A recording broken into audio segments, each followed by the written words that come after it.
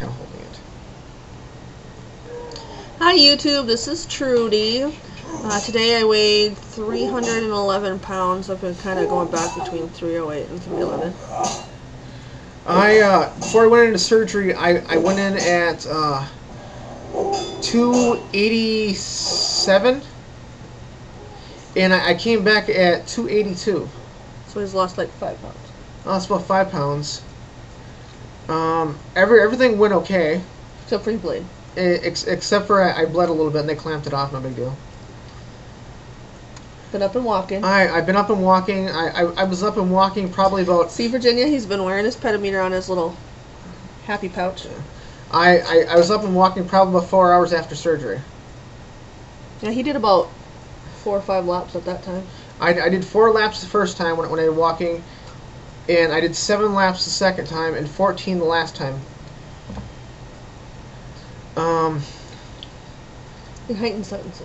Oh yeah, the surgery heightened senses. We don't know if you guys have ever had that, but he's like, his sense of smell and his sense of hearing and not so much taste. Not so much taste. But taste smell is the and same. hearing, it seems to have increased a lot for him. So we're wondering if any of you have had that happen. It like kicked everything into overdrive.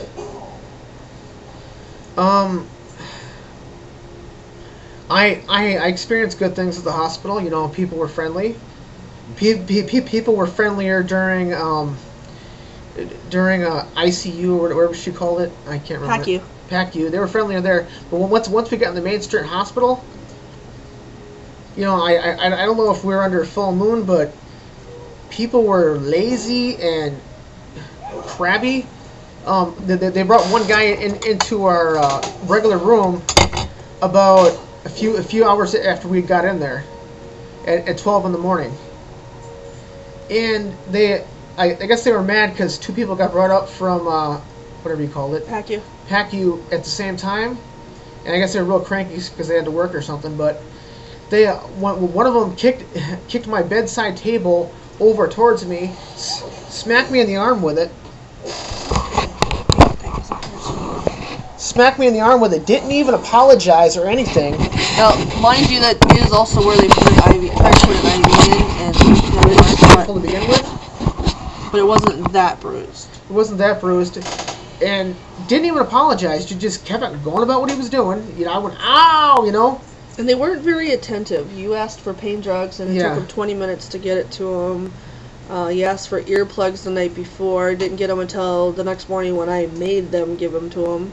I could have gone home yesterday, but I'd asked for pain drugs, and it took him 20 minutes to get to me. And by then, my surgeon walks in, Dr. Medlin, and he sees that I'm in pain. He says, "No, you're staying another day." Yeah, it's all right though. Yeah, they had a 77-year-old man, the man who came in at 12 in the morning, and there's 3 people sitting in the hall, you know, bullshitting, and he wakes up after getting some. Maybe that's why God had us stay. We had to stay for Mr. Z. Yeah, maybe, but you know, he had some prostate stuff done, and he had some tissue removed on his anus. And yeah, he was in a lot of pain. He was in a lot of pain, and he woke up in a lot of pain, and he's yelling for somebody, and there's 3 guys sitting in the hall doing nothing. Yeah, it's not like they were busy. I mean, I mean, there were some times that you asked for help and they were busy, Yeah. but overall, I have never, ever seen such poor service in my life. And they're not always like that. I don't know why. As I said, it must have been a full moon, bad coffee, I don't know. Yeah, we complained, and we'll make a formal complaint later. But yeah, after the one incident with the pain meds, though, they were on you pretty quick. As soon as he'd ask for them, they would show up pretty quick. Other than that, just when we were discharging, she took her sweet ass time getting it to you. But it's much better to be home. He got to sleep, and we slept for 4 hours, and best 4 hours sleep I've had. I hadn't slept in 2 days before that. So, needless to say, I went out and got my own earplugs, so that way I have them for when I go here in a couple weeks. He's doing really good. Yeah, I got my nifty little paintball here, and thank you so much for the pedometer. You know, came in handy wonderfully. And yeah, I got to prove to the doctor that we were actually up and walking. We walked quite a bit. Oh yeah, he walked like almost 1.5 miles yesterday, which was pretty good. Granted, he had a gas bubble stuck, so that was the only way to get rid of it. But oh yeah, that was miserable. I never experienced anything like that. At one time when I woke up shaking and my heart rate was up and I thought I was literally having a heart attack. You know, I'd heard people say, you know, when they had gas stuck, it felt like they were having a heart attack. Well, I'm a believer. But after you passed that bubble, you were. Oh yeah, I was fine after that.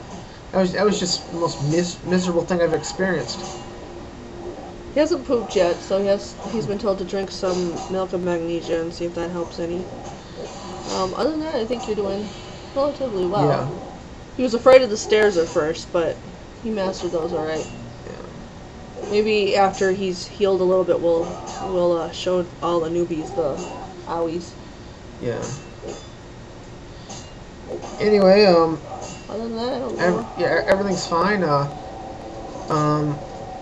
Thanks. He's lucky if he gets about 20 ounces of liquid in. He's pushing as much as he can, but. Yeah, I was surprised. I took 3 or 4 sips off a 4-ounce glass of Carnation Instant Breakfast, and like two or three little nibbles off some mint Jello, and that was it. I'm full. Mint Jello. Lime Jello. Lime Jello. Anyway, yeah, and I'm full. Yeah, that's another thing we forgot to get you is like popsicles, but we'll get you that we'll other get some stuff popsicles later. Tomorrow when we go shopping. Yeah, I remember before surgery. Remember we thought you only had to take in the 2 bottles, and we thought that'd be a piece of cake to take in that 2 bottles, and now it's like a struggle. Yeah, I just it amazes me once it's in there, it sits there for a while, then it takes like I don't know 2-3 minutes to drain down. And it's just awkward. It's like someone flushing a toilet. When it goes down. Questions that the YouTubies might be able to answer for you? What new things did you guys go through when you first got out? Is there some weird stuff I should expect? I haven't had any problems with anything I really can't stomach. Yeah, he's pretty much got an iron gut. He's not been queasy at all not even on the lower tab or nothing. He's been fine.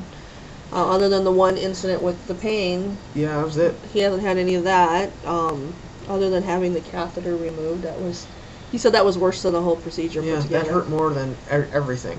Other than that, heck, he crawls across our bed and has no problem.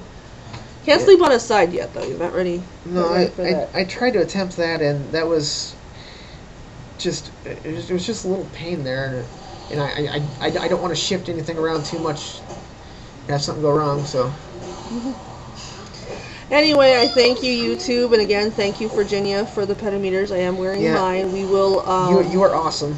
We will show our stats tomorrow. For the walking buddies, the little bit we have. We're going to go walk here in a little bit. He's going to take his pain meds, I think, pretty soon. Starting to feel something. No. Oh, well, maybe we won't take it yet. But, alright. So, talk to you later. Bye! Bye.